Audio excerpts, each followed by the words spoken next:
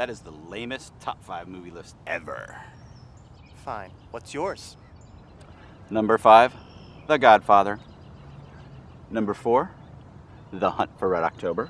Nice. Number 3, The Godfather Part 2.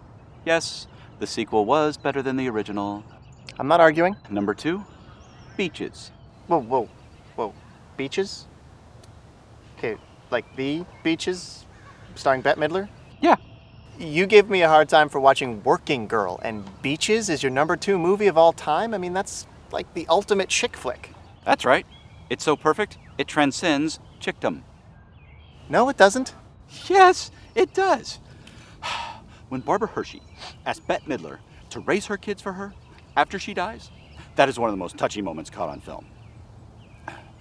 I'd want you to raise my kids after I died. Okay. Excuse me, this is where you'd say you want me to raise your kids after you died?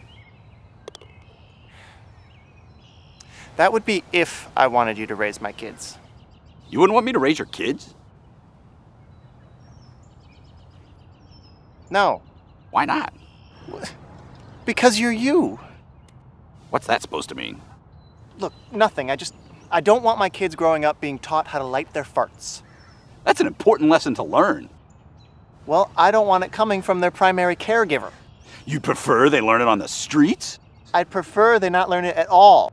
You're no fun. Look, can we just get back to the topic at hand? Your top 5 movies. No.